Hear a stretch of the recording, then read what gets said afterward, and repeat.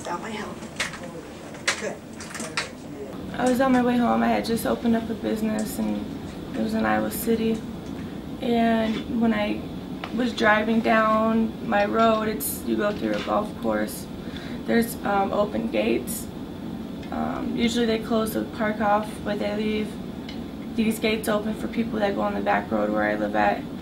So I slid on the ice, and I wasn't paying attention.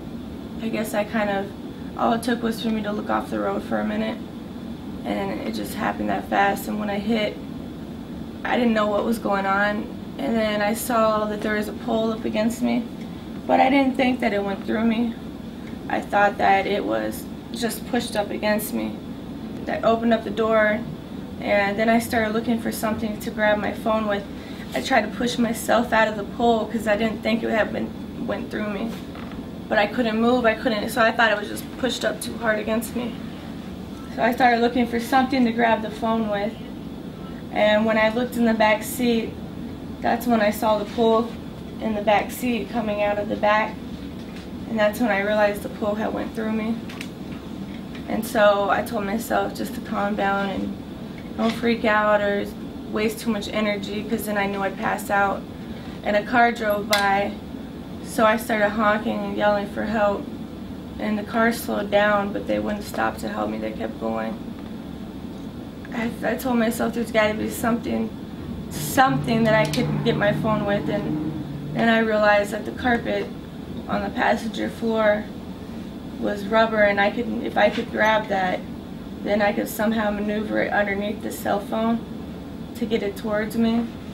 So I was able to reach for it and grab it, and it took me about an hour to get my phone, but eventually I was able to wiggle the carpet underneath the phone and pull it towards me. And when I got it as close as I could, it was where the console was on the passenger side. So the phone started ringing again. I was desperate to get it, and so I had pushed myself into the pole a little bit. I had to push myself in so I could reach down far enough to grab the phone. And then I got the phone and I answered it, and my husband was online, and I told him that a pole had went through me, and I think that I'm going to die if I don't get help. He needs to call somebody. And then I got off the phone and I dialed 911, and that's when a police officer showed up first, and he didn't really know what was going on, but once he figured it out, he got in the car, and I told him I was cold and I was shaking, and I had my hand on the steering wheel because I was afraid I'd pass out. And it was just an instinct. I didn't want the pole to go through me anymore. So he came and gave me a bear hug to try to warm me up. We had to wait. It took about 3 hours for them to get me out after the hour I had been waiting, because they had to have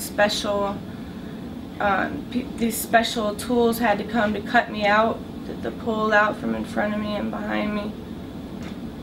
Then they had to cut the roof off first, and they covered me up. Another cop was on the other side, and they covered me up because they had to bust the windows. And my husband showed up with his cousin, and I just remember I was trying to make light of the situation, and I told him I'm sorry, I crashed his car. And then he told me, he said it's okay. He said he kissed me and he told me I've always wanted a drop top because they had tore the roof off. Once they were able to cut me out, they had shoveled the snow and made a place for the helicopter to land to lift me to Iowa City. And when they went to go put me in the helicopter, they realized I wouldn't fit the pole that was going through me. I want to say it was 5 foot long still. So they put me in the ambulance and took me to Iowa City. I was still awake. And when we got there, I just remember going into a big room, the surgery room, and there was all these doctors around me and bright lights. And they told me they were going to have me breathe into a mask. And I just remember asking the doctor before he put me to sleep, I just wanted to know if I was going to die. And I asked him if I was going to live or if I was going to die, and that's all I wanted to know, and he told me I was going to live.